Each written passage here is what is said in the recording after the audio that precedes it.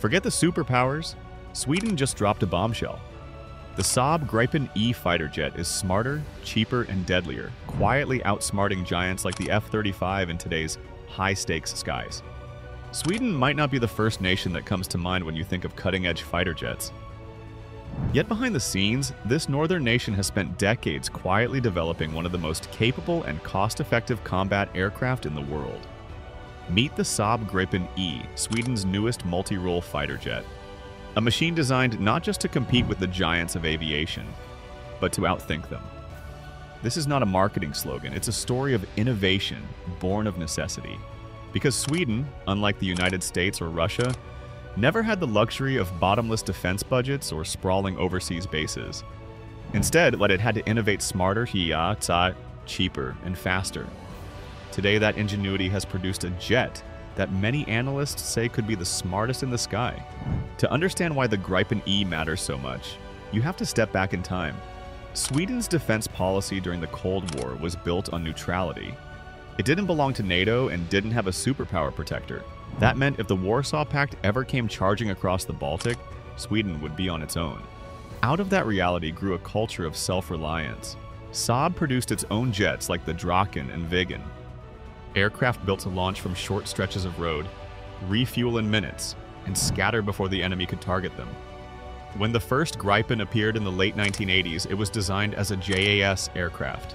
Jacked, attack, spanning, meaning fighter, attack, reconnaissance all rolled into one. It was light, cheap to run, and fast to turn around. In other words, perfect for Sweden's concept of dispersed operations. Fast forward 3 decades, and that concept has evolved into the Gripen E. It's still recognizably a Gripen, but everything inside and under the skin has been rethought for a new era. The heart of the jet is the General Electric F414G engine, part of the same family that powers the US Navy's Super Hornet. With nearly 22,000 pounds of thrust, the Gripen E leaps from short runways and climbs fast. But power alone isn't what makes this fighter special. Its Raven ES-05A ESA radar can sweep wide arcs, track multiple targets at long range, and even look over the shoulder to watch for threats behind the aircraft. Paired with the Meteor Beyond Visual Range missile, the longest-range air-to-air weapon currently fielded in NATO, the Gripen E can hit opponents before they even know it's there. Yet sensors and weapons are only part of the story. The Gripen E's Arexis electronic warfare suite has earned a reputation as one of the most advanced defensive systems outside the US. It can jam, spoof, and confuse enemy radars and missiles, turning the aircraft into a moving electronic shield. While it's not a stealth jet in the classic sense like the F-35, its EW systems give it a kind of digital stealth, making it much harder to target effectively. For small air forces that can't afford the F-35's price tag and maintenance headaches, that's a big deal. It offers much of the survivability at a fraction of the cost. Cost, in fact, is one of the Gripen E's secret weapons. Saab estimates its operating cost at around $4,000 to $5,000 per flight hour, a fraction of the $30,000 plus that the F-35 consumes. This low cost isn't just about saving money, it's about readiness. Air forces can afford to fly the Gripen E more often, keeping pilots sharp and maintaining a high level of availability.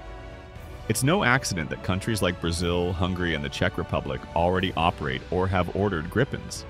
Others, from Finland to Canada to India, have studied it closely as an alternative to traditional superpower suppliers.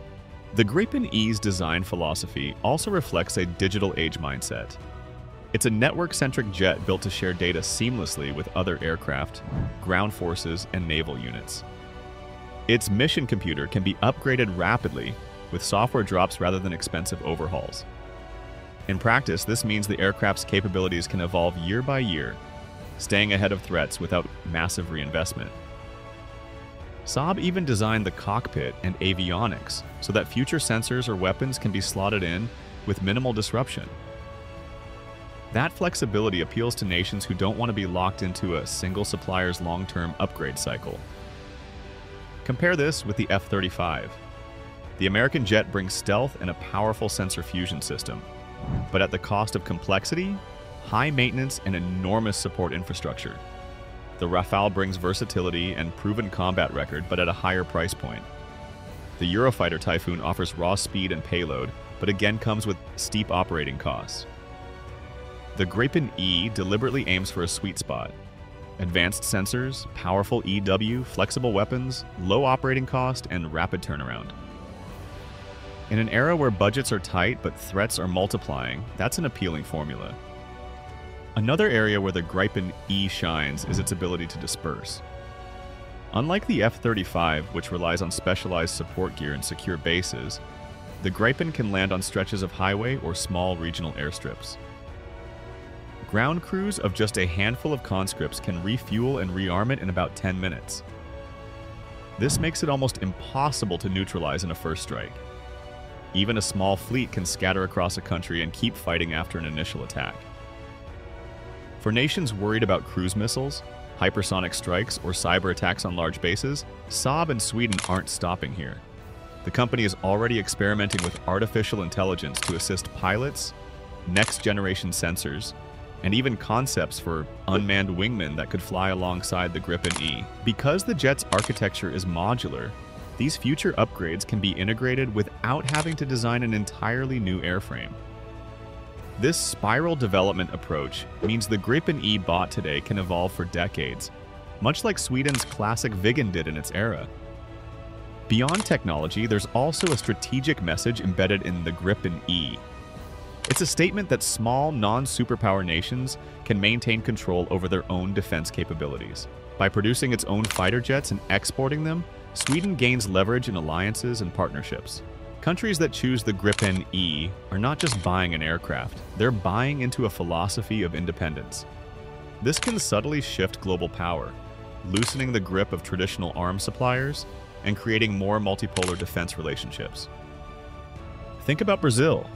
By partnering with Saab to build the Gripen E locally, Brazil isn't just getting new jets, it's gaining aerospace technology, jobs, and sovereignty over its maintenance and upgrades. For other mid-sized nations, this model is attractive. Instead of being a perpetual customer of Lockheed Martin or Sukhoi, they can develop industrial capacity at home. In the long run, this could diversify the global arms market and erode the dominance of a few giant suppliers. The Gripen E also embodies Sweden's broader national character. It's understated, functional, and designed for the real world, rather than airshow theatrics. It leverages high technology not to create a gold-plated superweapon, but to produce a balanced, affordable system. This approach echoes Sweden's social model of pragmatism and adaptability, and it's resonating far beyond Scandinavia. Defense think tanks often call this the Nordic model for warfare, a blend of innovation, resilience, and sustainability. Of course, no fighter jet is perfect. The Gripen E lacks the full stealth shaping of fifth-generation aircraft, and its relatively light airframe limits payload compared to heavier jets. The point of the Gripen E isn't to match the F-22 in brute force. It's to give smaller nations a way to fight smart, using superior sensors, networking, and tactics to offset raw size. In wargame scenarios, this can be surprisingly effective. A dispersed fleet of Gripen E's firing long-range meteor missiles and jamming enemy sensors could inflict heavy losses before heavier adversaries even close the distance. In the end, what makes the Gripen E compelling is not just the jet itself, but what it represents: the democratization of advanced air power. For decades, only superpowers could field top-tier fighters. Today, thanks to Sweden's persistence, a much wider range of nations can access near fifth-generation capability at a sustainable price. This is likely to ripple through geopolitics. Smaller nations with independent air power can make independent decisions, which in turn can reshape alliances and conflicts. That's why analysts from Washington to Beijing are watching Sweden's program closely. They understand that a high-end but affordable fighter could undermine the business model of the F-35, shift procurement decisions in NATO, and offer non-aligned countries a credible alternative to Russian or Chinese hardware. In a world where defense spending is under scrutiny, the Gripen E's combination of performance and cost could be irresistible. This is also why the Gripen E sparks emotional reactions. Some see it as an underdog hero challenging the monopolies of giant defense contractors. Others dismiss it as too small, too light, or lacking stealth. But history shows that underestimated aircraft sometimes prove the most influential. The F-16 was once considered a lightweight toy compared to heavy fighters like the F-15. Today, it's one of the most successful combat aircraft ever built. The Gripen E may follow a similar path. Imagine the future battlefield. Heavy stealth fighters like the F-35 and Su-57 operate alongside swarms of drones. Radar and electronic warfare saturate the sky. In that environment, a fast, flexible, low-cost jet with advanced jamming and long-range weapons could be a nightmare opponent. The Gripen E is built for that world, not the world of Cold War massed dogfights. Its design anticipates the digital, data-driven conflicts of the 21st century, and so we come full circle.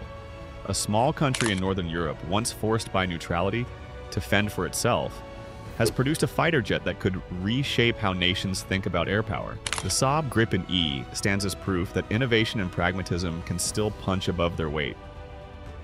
Whether you're an aviation enthusiast, a defense analyst, or just someone curious about how technology shapes global power, the Gripen E's story is one worth following. If you've enjoyed diving into how Sweden's new fighter jet might outsmart rather than outspend the competition, don't stop here. Combat Tech Zone brings you deep dives into the technologies, tactics, and surprises redefining military power across the globe.